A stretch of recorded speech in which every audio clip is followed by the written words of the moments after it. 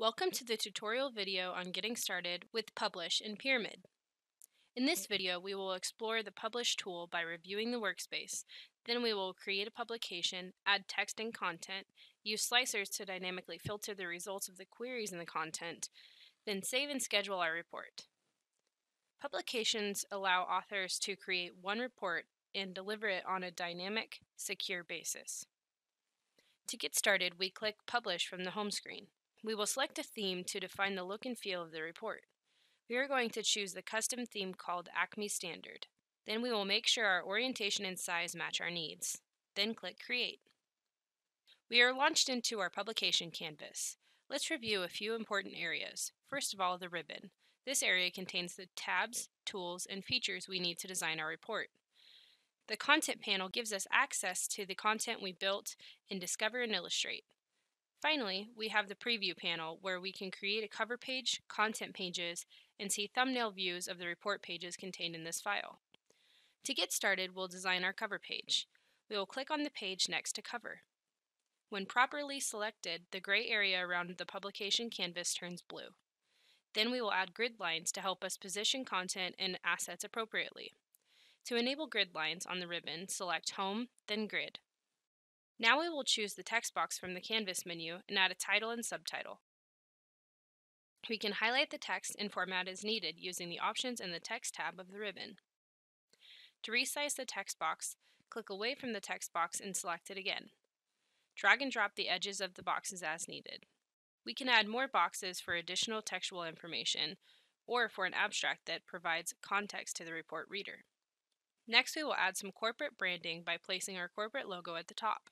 We can simply drag and drop images from our desktop onto our report canvas.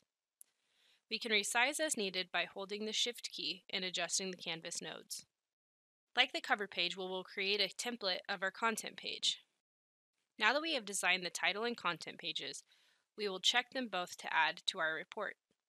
The goal of our example is to deliver a regular report on manufacturers. We want to add content that can be dynamically filtered to a single manufacturer. We'll add a title and then combine text with content that we created in Discover and Illustrate. On the first content page, let's begin by adding in some text into the body of our report. When we're finished, we'll position as desired. Then we'll continue to add more text boxes into our report until we are finished. Now we are ready to add Discover content that provides context to our text. From the Content panel, we will expand our content folders and select the content we need. For this example, I am looking for the sales discoveries that I created previously.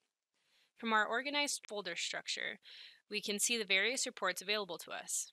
I will select the ones I need, drag and drop, position and resize as needed, holding down the Shift key as I resize to maintain the proper aspect ratio. We will continue to add content pages with text and discoveries as needed. To add new pages, we simply right-click in the Preview panel to add a page, or from the Home tab in the ribbon, select New. Now, we want to include dynamic text designed to automatically adjust when the report is generated. To add dynamic text, simply navigate to the text, delete it, then from the Text tab, select Dynamic Text. Navigate the content system, locate the desired label or data, select it, format it, click Test, then click Apply. When properly constructed, the dynamic text will be highlighted green. Continue to add dynamic text as needed. Now we want to include some report slicers to filter our dynamic text and our views. This is a sales analysis by manufacturer, so we need to add a slicer for manufacturer to filter the results of our chart and grid queries. When this publication is processed for distribution, we can have a unique report for each slice or combination of slicer items. To add slicers, make sure you are on a page of the report populated with the content you want to slice. From the Content panel, navigate to the desired slicer and drag and drop it onto the canvas. The Interaction Manager will pop up displaying your slicer options. The green dot indicates that an interaction can be assigned. Select the desired interactions for the content. You can choose individually or in mass. When finished, simply minimize the Interaction Manager.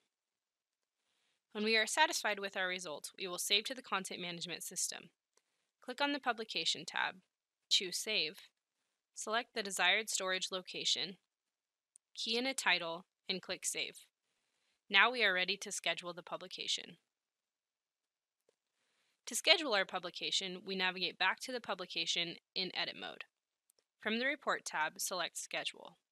This brings up the scheduling panel. Here, create the new schedule. Expand job details to name the schedule and select an output. I'm going to select PDF for my report. From there, we can expand the Selections panel to Enabled Selections. This will slice our report by selection. Next, we will expand the Schedule menu and determine the frequency of our report and the start date. For this report, we will select it to run every quarter. We can also select which role we want this publication to be distributed to. For this example, we'll select Training. Then we'll click Save in the top right. Now the schedule is ready to run. We can see the Run publication by navigating to the Content Explorer, right-clicking the Object menu, and selecting Schedule. Here we see all of the schedules associated with our content.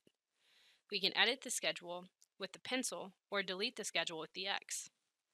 We can click on the name of the publication to bring up the details. By expanding the Job Execution button, we can access the report. We can also see a list of publications by clicking on the button icon at the top of the screen. Here we see today's rendered publications. In this video, we created a new publication, added text and content, saved and scheduled our report. This concludes the tutorial on creating publications in Pyramid.